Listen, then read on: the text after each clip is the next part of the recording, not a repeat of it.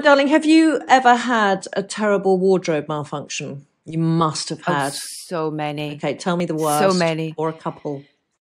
I think the worst one was probably when I was 8 months pregnant.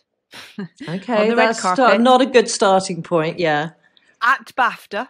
Okay. And so Spike is 7, so it'll be 7 years ago. And I was getting ready, put this dress on, and as I was getting ready, it ripped.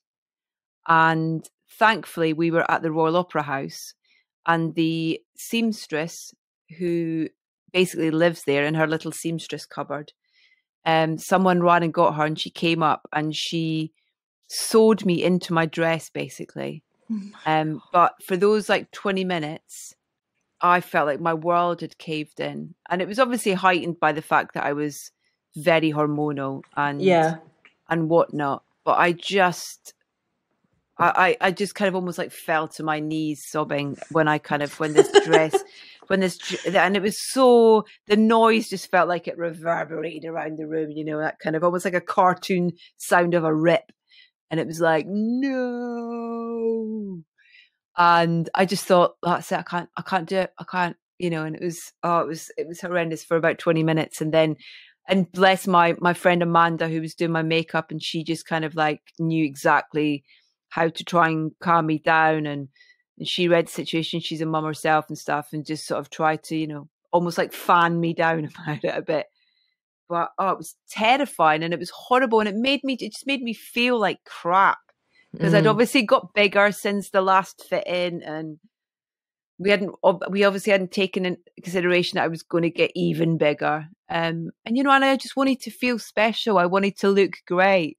One bend down to the shoe and the dress literally fell apart. But do you find that wearing something that you feel amazing in affects your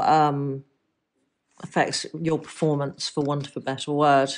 Absolutely. Not just what I'm wearing, but like I was just mentioning my friend Amanda, and she is I've worked with Amanda on and off for years, and I'm not in a position where I can kind of have a makeup artist on standby all the time. So I have a lovely little pool of people that I use, because some of them are off doing other things and stuff, and Amanda's one of them, and she's brilliant, Amanda Grossman. And she for the last couple of years has been making her own perfume oil. And so every time I work with her, you can smell her before she comes in the room, because she's got this stuff on. And so I always ask her to kind of put it on my temples and my wrists, and she'll put a bit in my hair and stuff as well.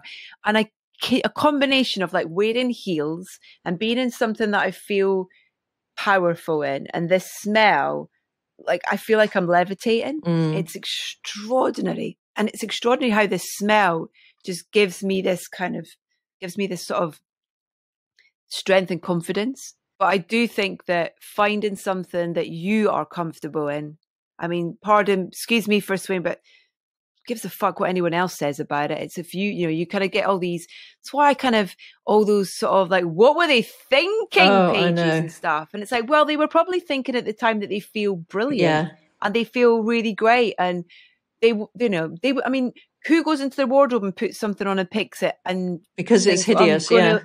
Exactly. I want to look hideous tonight. I am going to wear that because I want to be in the worst wearing page on a magazine. It's like, I think that there's nothing better than finding the things that make you feel good about yourself.